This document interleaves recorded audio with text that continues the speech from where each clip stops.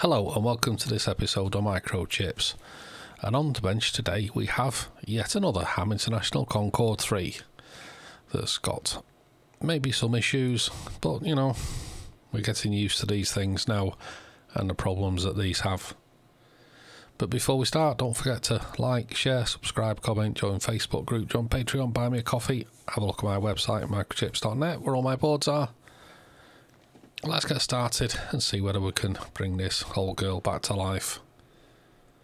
So this Concorde 3's in not too bad condition, to be honest. It's quite nice on the outside, but you know, appearances can be deceiving, and we all know what problems these radios have. So let's get the lid off and let's have a look and see what we can see. So popping the lid off, everything looks okay, but then again, like I say, appearances can be deceiving with these things. And let's have a look at the printed circuit side. And on quick inspection, everything looks okay, but we start to delve a little bit deeper and we're going to start finding horror stories. So let's have a look at the capacitor in the corner like we normally do, and yes, that looks like it's been leaking its juices. It doesn't look too bad, but it's definitely leaked its juices, so we'll change that and repair that. So on the initial power up, it's not really doing a lot, so we've definitely got a bad trace. We can fix that. So looking at the solder joint where the capacitor for the AVR is, and the solder has actually started to crumble away. Must be some chemical reaction with the stuff that's in the capacitor and the solder. So I'll put some flux on it and try to desolder it with my desolder gun, and it wasn't having it. It just was not melting at all. It was just not going, no matter how much I tried. This has definitely got to be the most interesting one I've seen like this. So I just started to scrape away, and you can see all the solder, it's just turning to dust. And the leg of the capacitor's just flapping about in the breeze. So we'll clean it off with a little bit of IPA, and we can see that the juices from the capacitor has eaten the solder away quite badly. So let's take the capacitor out and have a look. And yes, it's definitely been leaking. That's definitely not going to help matters. And yeah, I reckon the trace has gone. So we'll just put a little bit of white vinegar on that just to stop it going any further. But we will put a wire link across the back to ensure no further problems or any future problems that might occur should the trace ever decide to let go fully.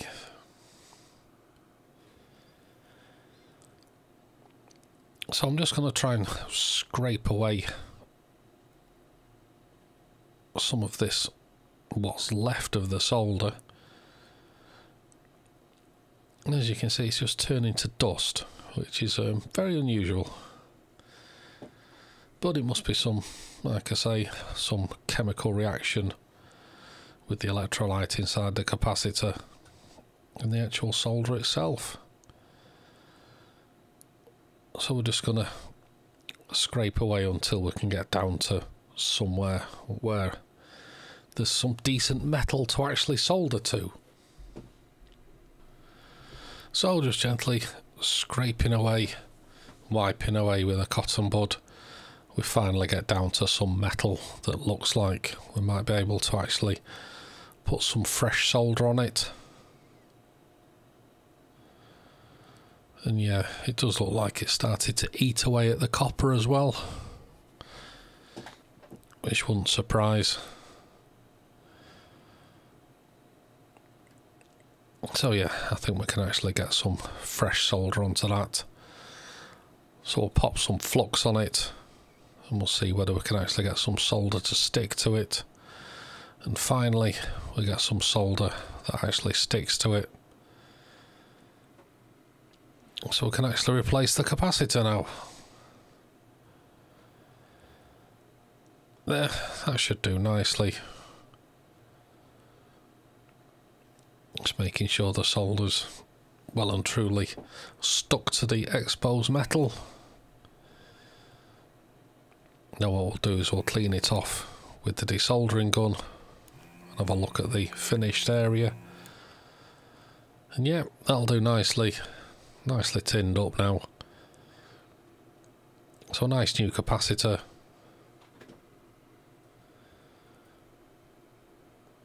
That's that problem solved. Yeah, very nice. That shouldn't be causing us any trouble again. But what will cause us trouble is this. I didn't notice this at the start, but looking closely, this is quite rotten. So I took all the wires away that connect up to the cell coil, and we're just having a look at the area, and the same thing's happened again. All the solder's gone brittle, and this has actually started to devour the copper traces as well. As you can see, bits of it are just flaking off. So yeah, we're going to have to do some work to get this happy again.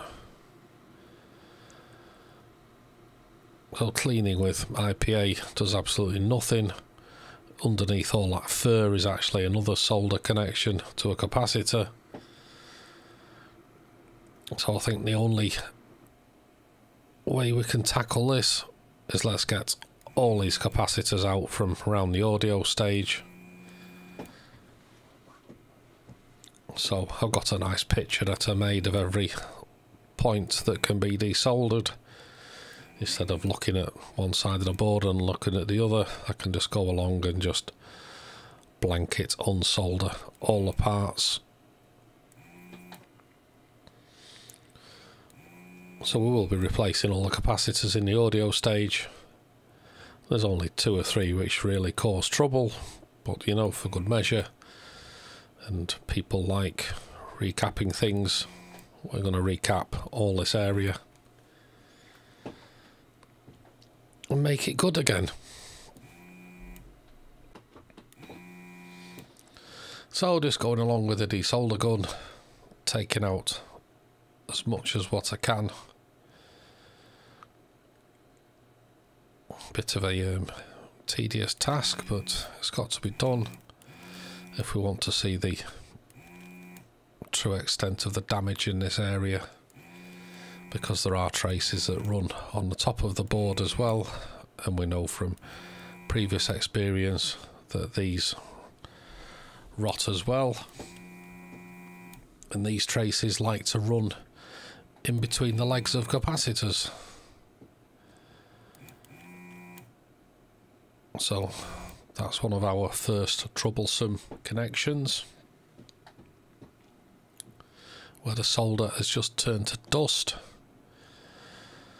Oh, great. So let's pull a few capacitors out, and these are the troublesome 100 mic capacitors, and that one's absolutely crusty. Yeah, that's rotten. That's bad. That's bad. Let's pull the other one. And sure enough, exactly the same. Absolutely rotten. Yeah. That's been rotting for quite a while. So now we've just got to try and scrape up the area, get rid of all the corroded material, get down to some decent metal. Now on that first 100 mic that we removed, it's actually gone underneath the solder mask and eaten away the copper, and it's actually removed this whole pad as well. So there's not really much left of that, but it's okay, we can solder next door to it, it's fine. But this bottom one, the capacitors leaked and gone underneath the solder mask and ate away the copper. And the more I scrape, the more bits fall off.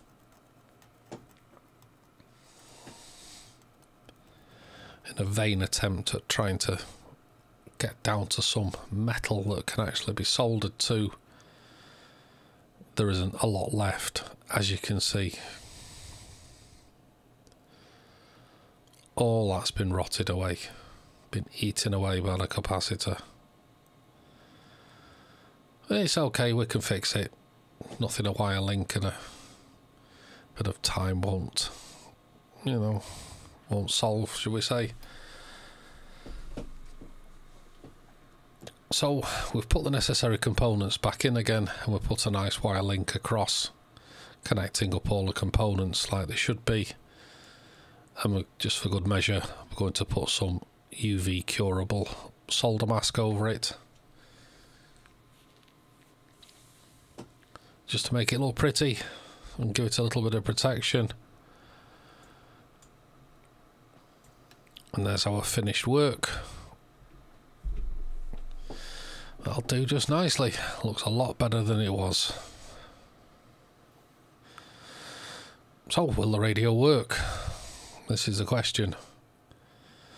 So, we don't really need to connect all the cell core wires back up again, but we have done anyway.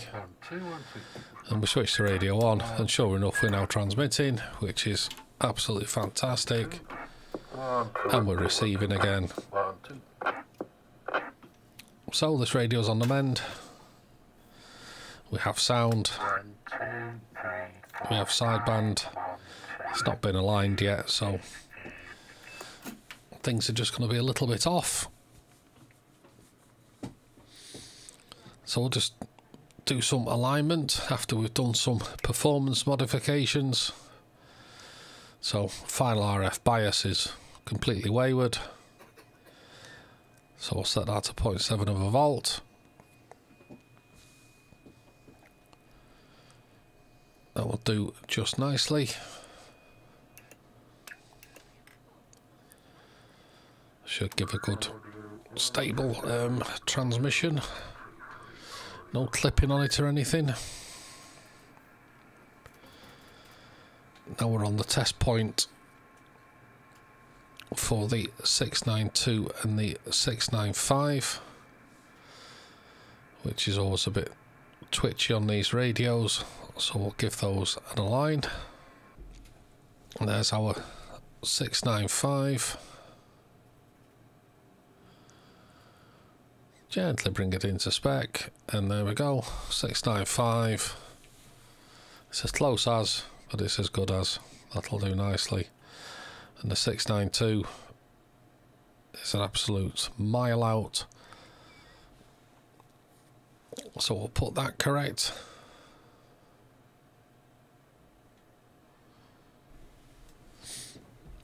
So it's within spec. So let's do the crystals.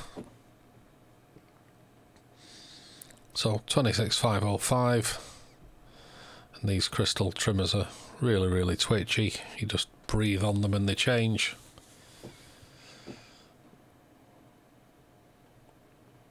And don't forget there's the reverse channels on these as well, which makes it a little bit harder to understand, but as long as you get it on the 5, everything will be quite happy.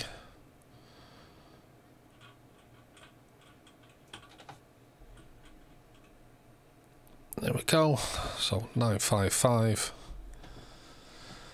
and then we move up to channel 1 midband 26965, 27415. We'll bring that into spec. Just like so.